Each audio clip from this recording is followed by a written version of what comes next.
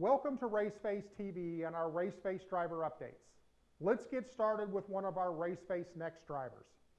13-year-old Joe Valento from Scandia, Minnesota was at Port City Raceway just outside of Tulsa, Oklahoma for his first micro sprint race of his career. Joe competed in the quarter midget series the last 5 years and made the move to micro sprints for 2018.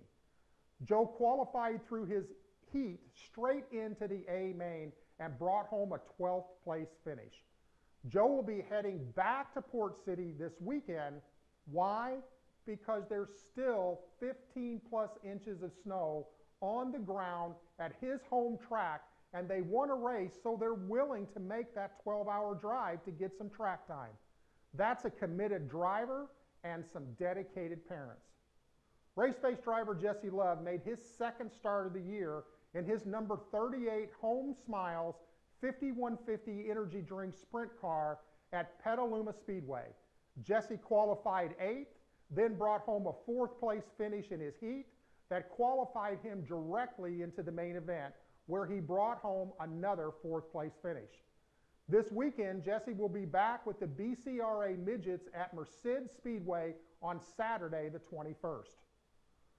Raceface driver Ryan Vargas was introduced to the high banks of Bristol Motor Speedway for the first time on Saturday in the NASCAR K&N Pro Series East Zombie Auto 150.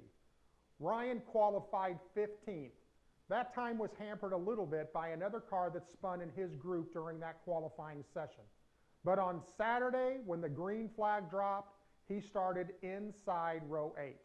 This was a rough race that saw 3 red flags and a total of 10 yellows, and Ryan had one of many battered race cars to prove it.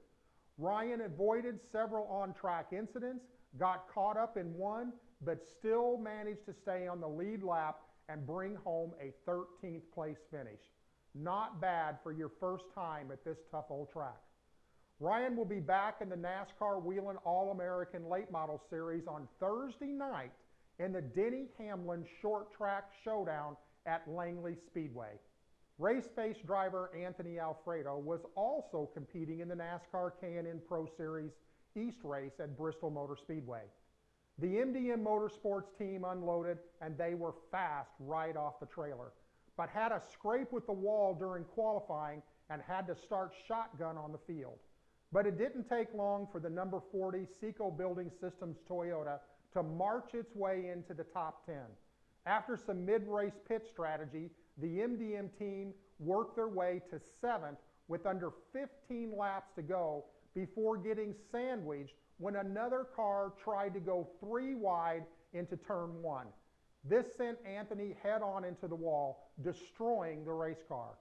I talked with Anthony after the race, and he shared that this was the hardest hit that he had ever experienced. The lesson to learn here is you can't go 3 wide in the corners at Bristol. Up next for Anthony, the K&N cars at Langley Speedway on April the 28th. We have several Raceface drivers that are preparing for a busy weekend of racing. Jesse Love will be in the BCRA Midgets at Merced Speedway. Adam Lemke will be in the USAC HPD Midgets at Las Vegas Motor Speedway. Ryan Vargas, NASCAR Whelen All-American Series at Langley Speedway.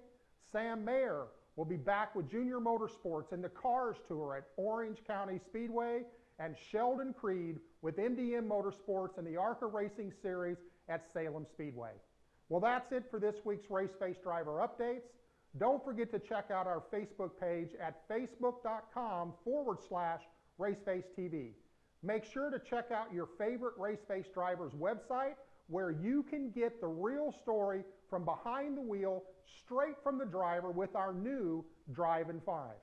So go out there and make it a great race weekend by supporting local racing in your community. Good night, and we'll see you back here next week with more driver updates from your favorite Raceface drivers.